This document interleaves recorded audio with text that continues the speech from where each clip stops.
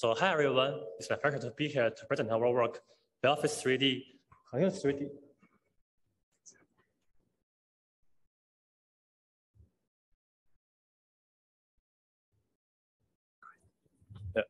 BioFace-3D, continuous 3D feature reconstruction through static with single-year biosensors.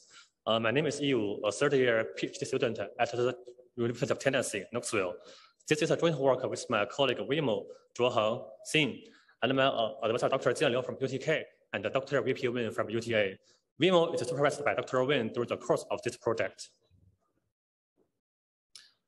Feature landmark tracking and 3D reconstruction has become fundamental in various emerging applications that require feature analysis. For instance, they can increase the awareness of the user's real-time facial expressions in immersive visual scenarios. And also, they can enable silent speech interface for convenient human-computer interactions. And also, facial and motion dynamics can help to increase the quality of speech during pandemics where people all wear face masks. Moreover, they can also be used for attentiveness and attention monitoring, such as driver attention monitoring and health monitoring for early diagnosis of various diseases. Traditional vision-based approaches requires a camera positioned in front of the user's face and constrained recording conditions, such as the line of sight and under good lighting conditions, which makes them not applicable in many user scenarios where the user's head are likely to engage in 3D head movements. And also, the mobility and proximity of the camera to users also raise privacy concerns. Alternatively, there are many variable-based approaches that represent the user's facial gestures. However, there are limitations is that most of them are classification-based methods, and that they can only identify a small set of gestures. And also, the sensor placement are quite obtrusive in most of these studies. Different of these works, we provide a wearable biosensing system, BioFace-3D, that can continuously, unobtrusively, and reliably sense the entire facial movements, track 2D facial landmarks, and further render the 3D facial animations. Required on a pre-trained deep learning model, our biosensing system can borrow the knowledge from the vision domain to push the limits of biosensing and increase its capability of tracking the entire facial movements that require some sensors attached on the user's face. To start with, we first conduct a comprehensive anatomical analysis of the facial muscles. We observe that different facial muscles or expressions are produced by the contraction of a different set of facial muscles. Whenever a set of facial muscle contracts, a burst of electric impulses were generated, and this electricity can be captured by biosensors using electromyographic measurements. And we observe that the biosignal is unique for each different expressions, which creates the possibility of sensing the entire facial movements using biosensors. To realize such a system, we face several challenges. First, we need to ensure our system is non-intrusive, which means we cannot put our sensors on near sensitive areas, such as the user's mouth or eyes. Therefore, our sensors can only sense very tiny and passive motor activities. And also, tracking the landmarks via biosignals is an unexplored area. Biosignals can only provide one-dimensional and cross-grained electrical signals, and there's no direct mapping between the biosignals and the facial landmarks. Finally, to ensure our system is smooth and in real time, we need to ensure our reconstructed facial animation should be continuous and smooth, which means the transitions between different frames should follow the physical rules and increase the smoothness of the 3D animations. And also, the animation should be generated in a timely fashion for real-time applications. We still identified 6 possible sensor locations based on our anatomical analysis. We first performed the signal-to-noise ratio analysis to measure the quality of biosignals at different locations. We observed that P4 to P6 has relatively signal-to-noise ratios, which means the signals are more obvious in these areas. However, due to the intrusiveness of P1, which is very close to the eyes, We then perform the PCA analysis to quantify the distinguishability of the biosignals for different facial expressions. Due to the P1 is too close to the eyes, we choose P2 and P3 in terms of the opportunities and the capability of sensing. We then designed we then customized a single earpiece based on the locations of the sensors. The single earpiece wearable device is 3D printed. We then design a cross-model deep learning model that can learn the vision biosignal correspondence in a supervised manner, which pushes the limits of biosensing to enable rich sensing capabilities that are currently invisible. Specifically, our system contains two networks: a vision-based network to extract the facial landmarks from high-grade vision domain, and a biosignal network that aims to reconstruct the landmarks purely from the biosignals.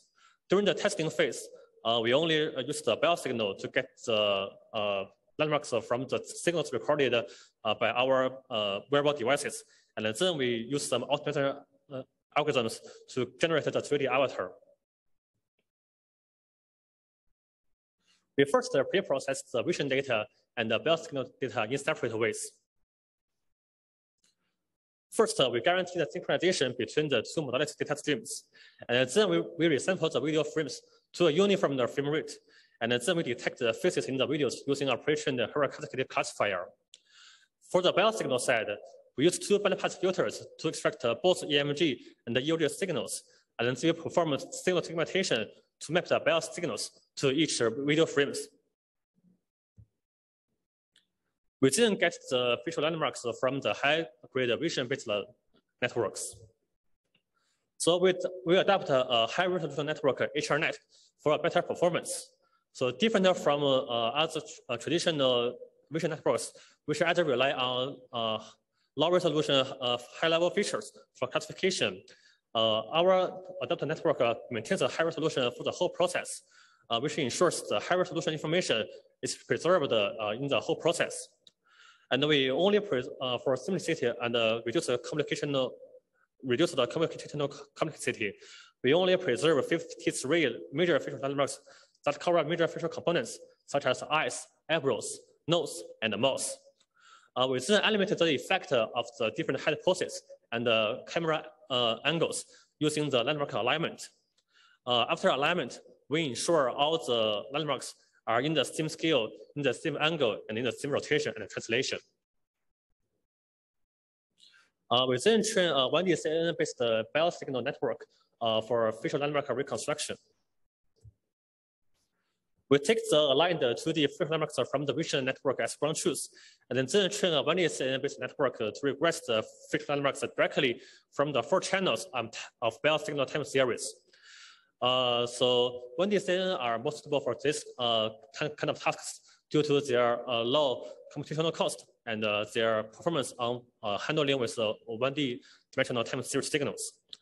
We choose to use the win loss function as our loss function to increase the network training capability for the small scale error landmarks. L1, L2 landmarks can also be used, but as they treat each landmarks individually. So important, but less active landmarks may not achieve good attention during training, as each landmarks share the same weights. So differently, our used landmarks will have more weights on the small range errors, which makes them can gain more attention when training a regression network, which can help to increase the total performance of the network. So that the different, so the specific structures and the hyperparameters can be found in our paper. After training, so in the testing phase, we only rely on the biosignal to do the reconstruction. Specifically, the pre-trained model will take biosignal frames as input to reconstruct 2D facial landmarks. And then we use a Kalman filter to stabilize the landmarks to ensure the smoothness of the reconstructed animation. And then we use a 3D head model to generate the 3D facial avatar from the 2D landmarks through an optimization process.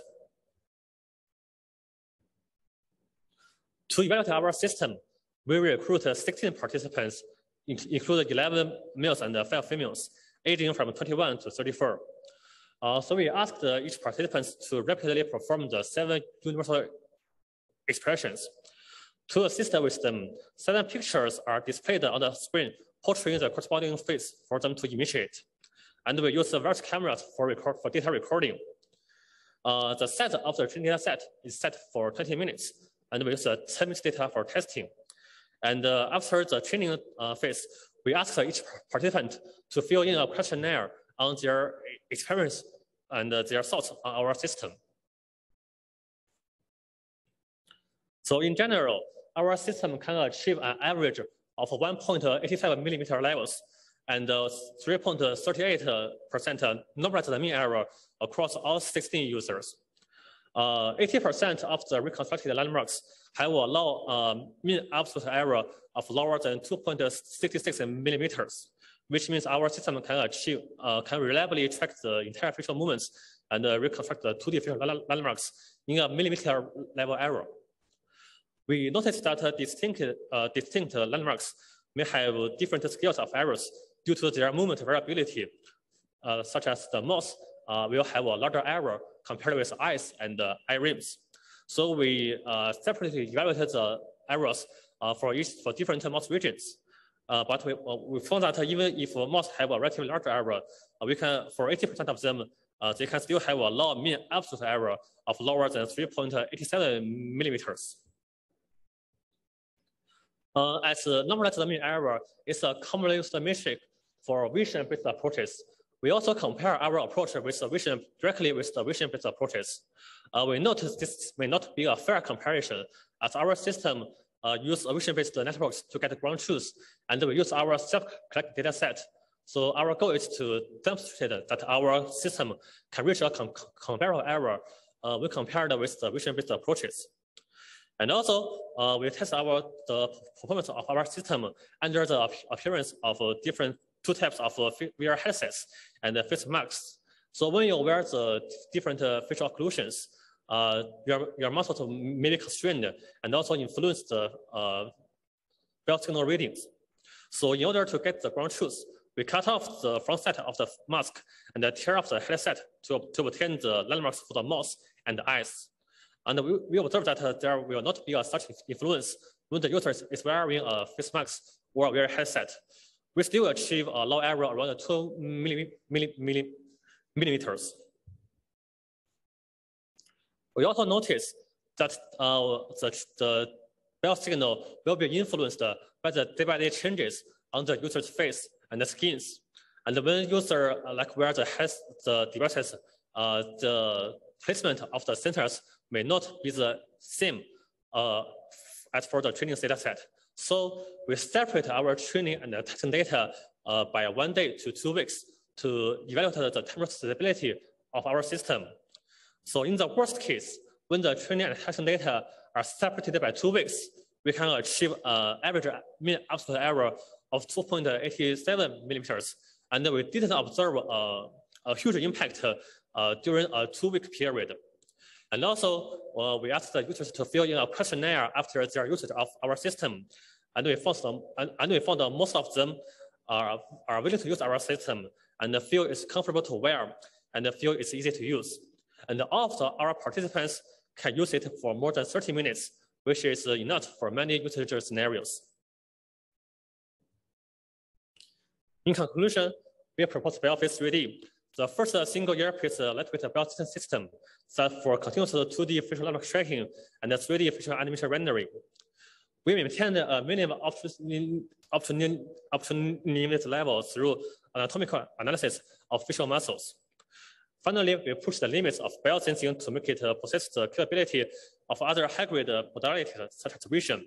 And our experiments on 16 participants under water scenarios demonstrate our system can accurately track the errors in a continuous manner within millimeter errors. Thanks for listening.